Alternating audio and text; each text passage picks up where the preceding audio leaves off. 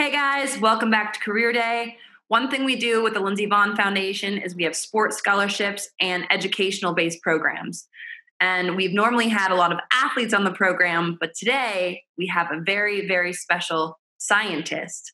She is a cognitive neuroscientist, a graduate of both Oxford and Harvard University. She's won prestigious awards such as the Young Investigator Award and the Clifton York Prize. She's a television series called Science Goes to the Movies and Discovery Channel series called Superhuman Showdown. She's passionate about science, communication, and promoting STEM, which Lindsey Vonn Foundation also does. We are pleased to welcome to the show Dr. Heather Berlin.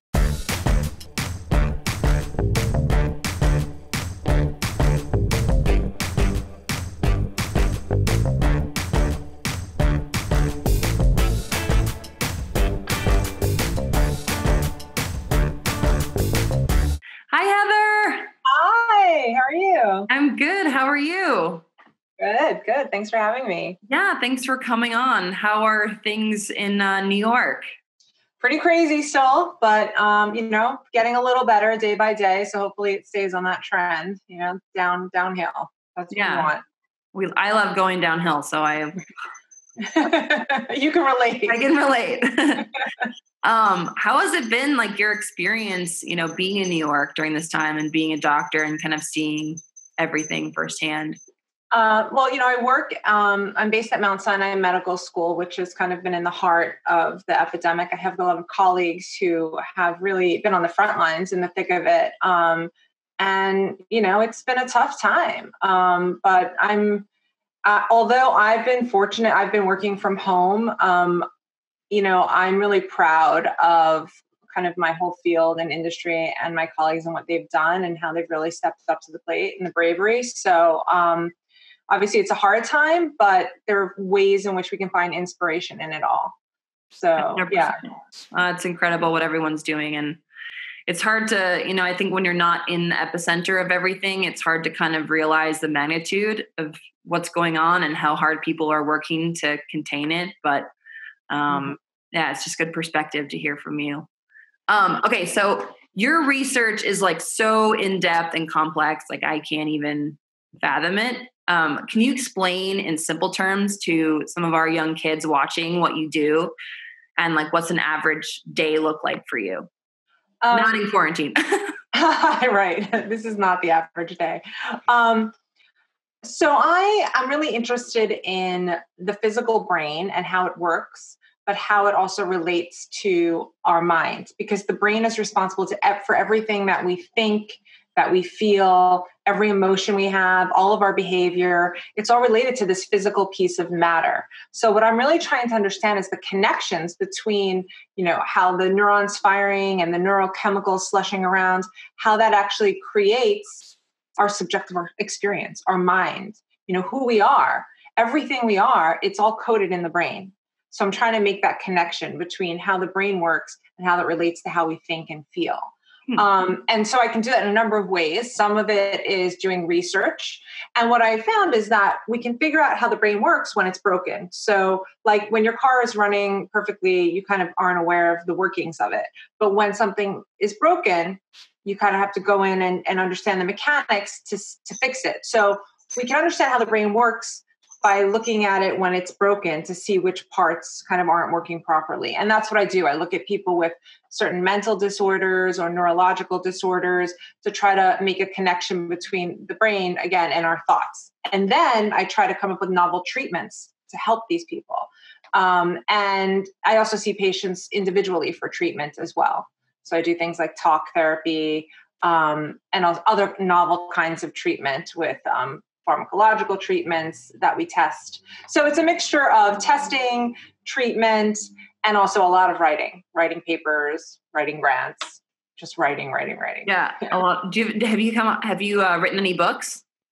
I'm working on my first book now. Nice. It's very exciting. With Simon & Schuster, and it's on impulse control and the brain. So how to control our impulses. When is it good to rein them in? When is it good to actually let go? When is that therapeutic to kind of like go into these flow states? And when is it good to not eat Ben & Jerry's? That's right. I need to control that impulse 100%. Right. It's all about moderation, mindfulness. But I think it can help everyone, from everyday not eating too much Ben and Jerry's to people who have the extremes, with like pathological gambling or other impulsive and compulsive behaviors that are destroying their lives. So it can go to that extreme measure just to like the everyday person wanting to go on a diet. What about like adrenaline and being addicted to adrenaline? That is, yeah. Oh yeah, you're exactly extreme sport. We find actually that people who like these sort of, who are like sensation seekers, actually at baseline have a lower level of dopamine and kind of the pleasure center of the brain. So it takes more for them to get the same level of pleasure that like something moderately dangerous might get another person. So you might be chronically slightly understimulated. So you need more just to get that same high as the average person would. So what can I do now that I don't have skiing, now that I'm retired, besides getting a lot of speeding tickets? All right. Well, that's one of the things. A lot of retired athletes get into trouble, right? Because now what used to be a healthy outlet for their sensation seeking is going into other places. So it's about finding things that are exciting, that give you that hit of dopamine, that are positive. But so novel things, right? If you, let's say, I don't know, always do crossword puzzles or something, like do some other mental activity that's challenging, because it's more about the challenge that brings about the excitement. So novelty, and finding it in healthy outlets. I feel like I'm paying. I feel like I'm getting a free session right now. So right, Tori, I'll send you the bill at the end. It's awesome. I love it. But switching gears here, just wondering, because you're a public figure in science, has that given you like a new perspective on science, your career, life? Like, what is it like being a public figure in science? It's twofold. One thing that I've always wanted, like when I grew up, and I imagine it might have been the same in your field as well, is like there weren't a lot of female role models, like neuroscientists or even scientists for that matter. I grew up with, who's a friend of mine now, Bill Nye the Science Guy, who I love, and he's great, and Neil DeGrasse Tyson, who I love. But there weren't any like females like that to look up to. And I'm glad to be out there showing like you don't have to be like super nerdy. You can be fun. You can dress cool. You could do it, to break the stereotype of like what a scientist is. So that's really enjoyable for me. And then also like, I love making the connection between my very like esoteric kind of like ivory tower world of academia, where you write a paper and only a few people even understand it. And being able to bring that to people and show them like why this science is so important to their everyday lives and get people excited about it, and so that for me is so enjoyable. So it's less about like being a public figure and more about like, I get to have a platform to communicate this really cool science and get people excited about it. And like the best thing is if young people come up to me like, oh, I'm inspired to like go into science or to study the brain. And then I'm like, that's awesome for me. Yeah. Yeah. I mean, that's perfect. And that's really why we're doing this career day, is just to kind of get these strong, powerful female figures in front of them and see that they're tangible and real and, give them something to look forward to and know that someone's done it before them. So we're just so happy to have you, because it's so important for these girls to have, a strong, powerful female to look up to. And you're definitely that. So we appreciate it. And now we're going to bring on our scholarship winner. She is a 2020 scholarship winner. She's going to the National Student Leadership Conference on Medicine and Healthcare. She's 15 years old from Minnesota. Please welcome Gigi. Hi, Gigi. Hi. How are you? I'm good. How are you? I'm good, thanks. How are you holding up in quarantine? Good. Spending a lot more time with the family, so it's good. And online school is pretty good too. That's awesome. Well, we have Dr. Heather Berlin here. Hi. Hello. Hi. So Gigi, do you have any questions for Heather? Because you want to be in healthcare and science, right? Yeah. I'm very passionate about medicine. And actually, I haven't decided exactly what field, but I think it would be really great to hear from Dr. Berlin. So I have some questions that I prepared. Perfect. My first question was, what guided you, Dr. Berlin, to your decision to become a neuroscientist as opposed to other studies in medicine? So I was passionate about trying to figure out how the brain, the physical brain, relates to the mind, right? And all the other parts of the body, like the digestive system or, the reproductive system, the immune system, they're all obviously very important. But in terms of who we are, our identity, that all comes down to the brain. And the biggest question is, how does the brain encode that? How does it encode all of our thoughts and our feelings and our sense of identity? And we still don't fully understand that, mapping out, correlating the physical brain and to the mind. And so that is what I became passionate about. And to help people who have either mental disorders or neurological illnesses that really affect who they are as a person. It's beyond just having pain or a problem with your digestive system. It's really who you are. Yeah, that's very true. I guess my next question then would be, were there any difficulties that you faced as you were on your journey to becoming a neuroscientist and where you are now? Yes, there were. One of them was because I was female. Well, I am still actually. There was definitely lower expectations. I would have to felt like I had to work even harder to kind of prove myself. And until I got to a point where I had enough confidence that I knew what I was doing. I knew that I would be good. And then I started to play with those expectations because I saw it as an asset. Like if they had lower expectations, then I could just really blow them away. And, it was an advantage actually.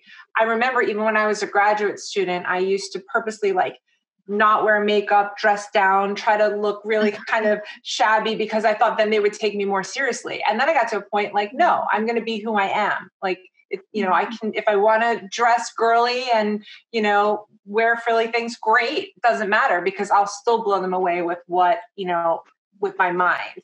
And so it's getting to that point where you get that confidence. And the other thing is just, keep going. If you're really passionate about something, you just keep at it and don't let the obstacles push you back. Never tell yourself no. You just keep going.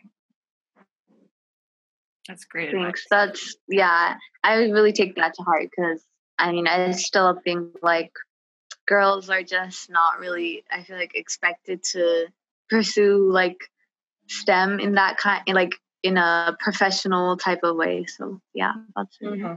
Yeah, we gotta knock that stereotype out of the park. Yeah. Yeah, exactly. Well, what do you think is your favorite part of being a neuroscientist and your favorite part of your job and your just day-to-day work, I guess? Some of it is just so cool. I get the privilege of, for example, I get to, on some days, be in the operating room when people are undergoing brain surgery.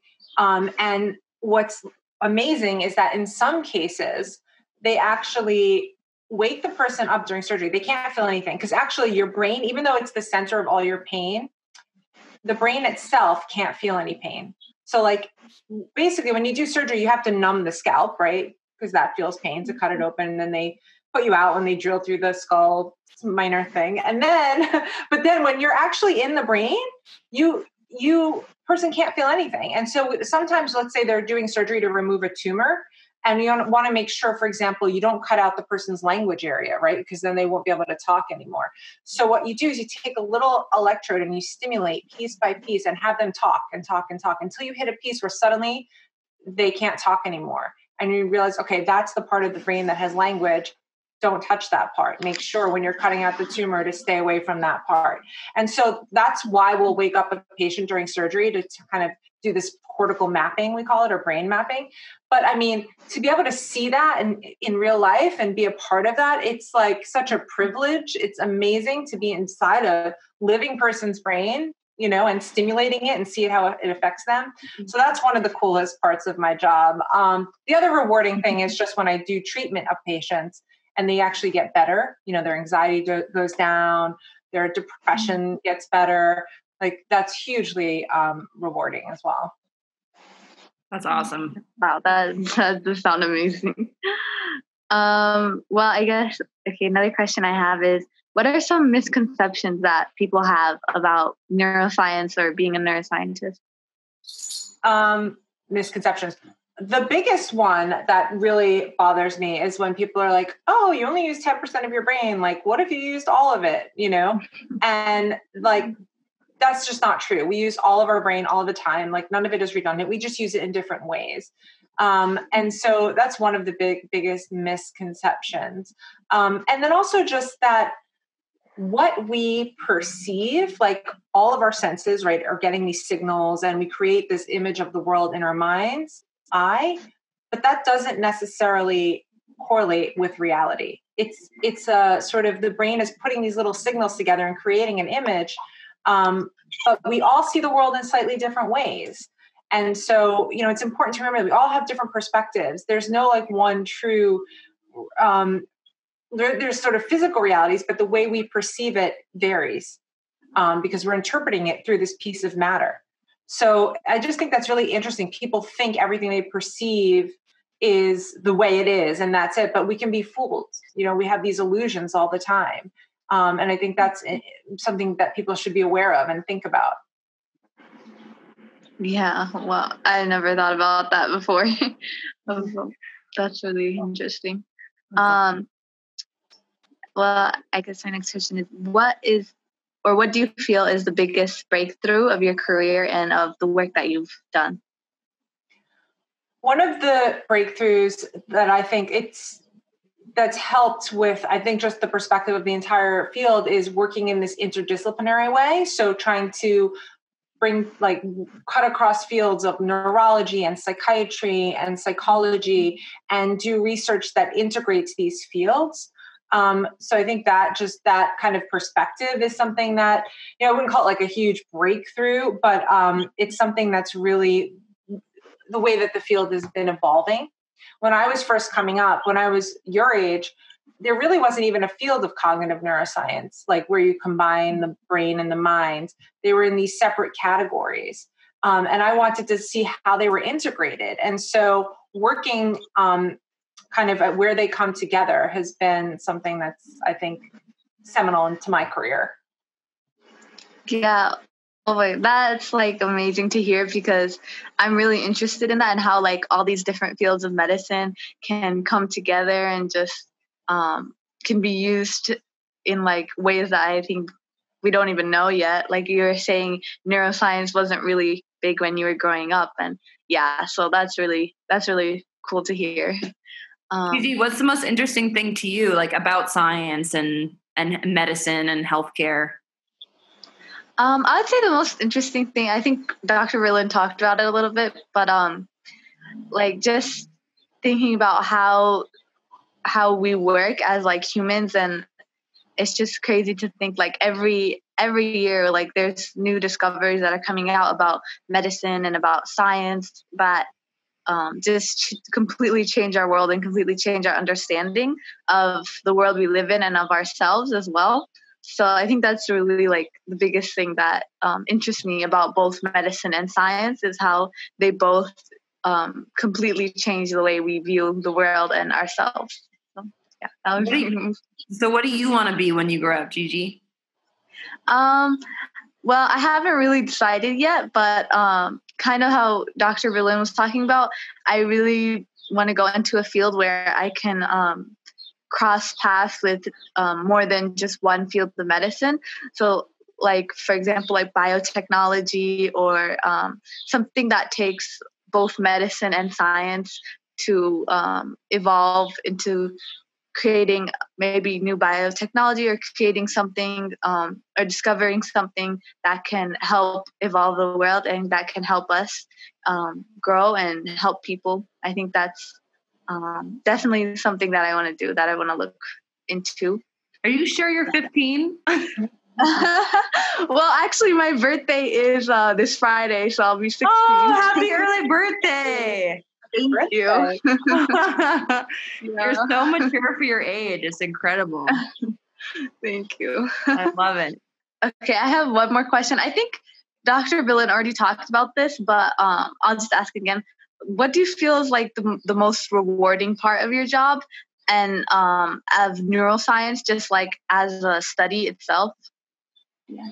I think that being able to understand how the human brain works is, like, for me, the most interesting thing. Like, there's two big questions, like, the universe, right? Like, why are we here? How did we get here? That's one big question. And I really think the other big question, and still a mystery, is how does the physical brain create who we are? And it's, one of the most rewarding things is to help people, right? If you help people, they say that the most of any illness, the most suffering is caused by mental illness, because even with other things like cancer, people suffer, but either they recover or unfortunately they pass away. But living with suffering, mental health is the biggest sort of the most that causes the most suffering. So if you can help relieve that kind of mental suffering, it's worse than physical pain, right? And when I can do that, whether it's via a discovery in research or just at the individual level with an individual patient, that's the most rewarding thing for me. That's amazing. Yeah, that's a great question, Gigi. Very good questions. All right, so we're going to transition. We're going to play a game called Neuro Mythbusters. So it's true or false. Gigi and Dr. Berlin, you guys are kind of going to pair up to see if you can answer these questions. Okay. Or just true or false, and maybe Dr. Berlin can elaborate. So first one, the brain is static and unchanging. Okay, I think it's false. You are correct. You are correct. The brain is always changing. It is not static. It's, you can take a picture of it in one moment, and then it's different, the way that it's functioning the next moment. The anatomy is relatively stable, but it can change throughout, as your brain is growing and evolving. It's never static, and it's always changing. Nice. Yeah. Good one.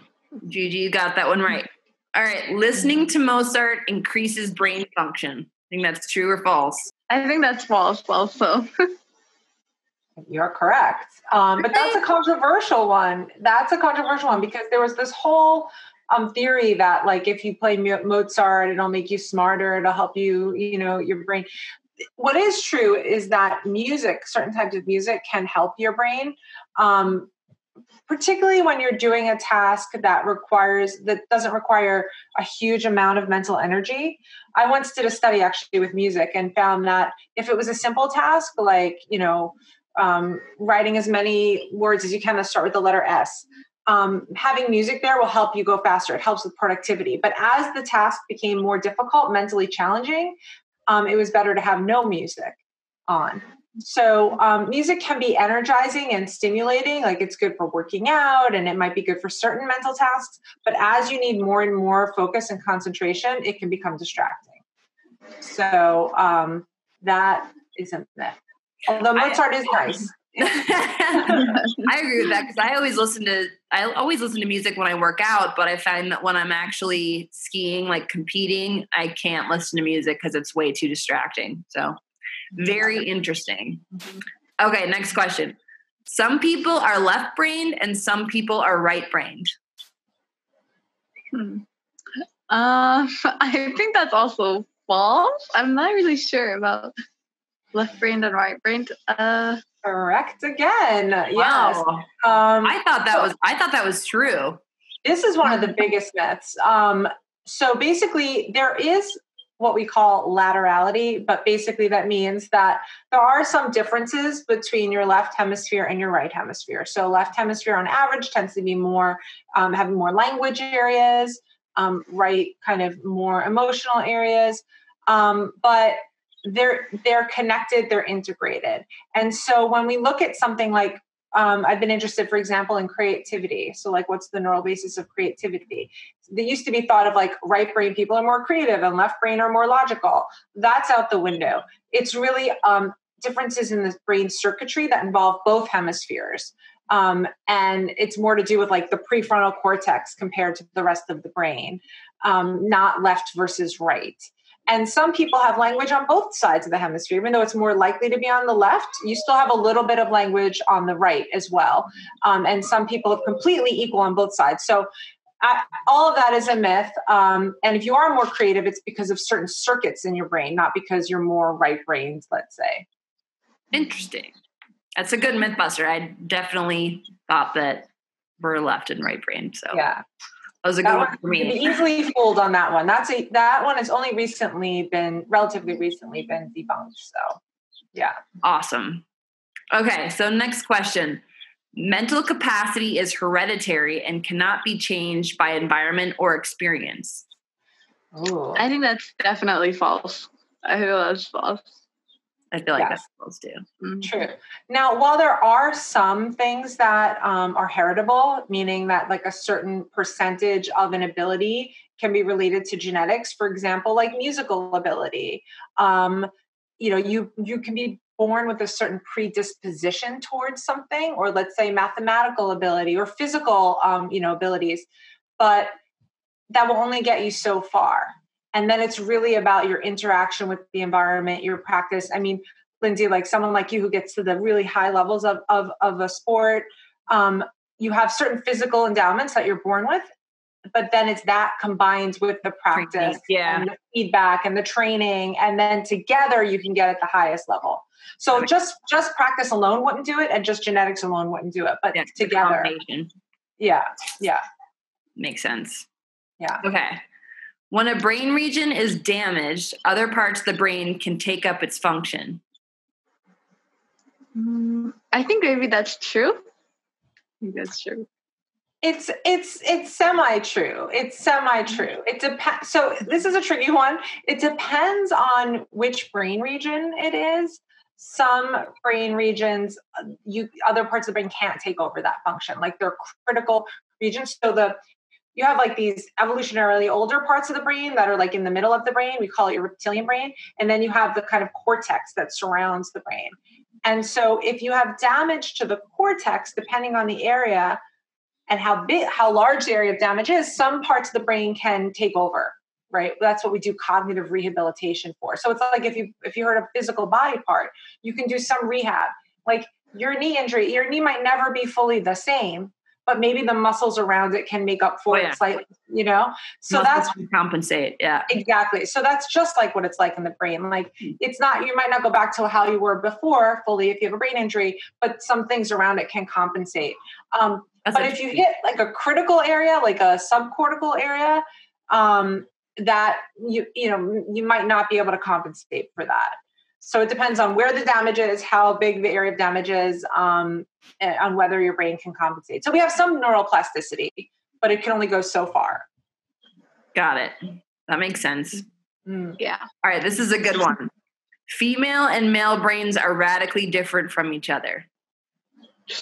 Oh, this is a hard one. I want to say false, but it might. Yes, correct. They are not radically different. Listen, there are some differences on average between male and female brains, but they're not radical. So one thing, men's brains tend to be slightly larger, right? But it's not size that matters. It's connectivity that matters when it comes to, say, intelligence. It doesn't matter. It's not, because they're else like, a whale brain is way bigger than ours, but they're not, they can't do calculus. So it's not about the size, it's about connectivity. But the slight variations between men and women, some have to do with the way the brain forms because of hormones are involved, and that affects some areas of brain development.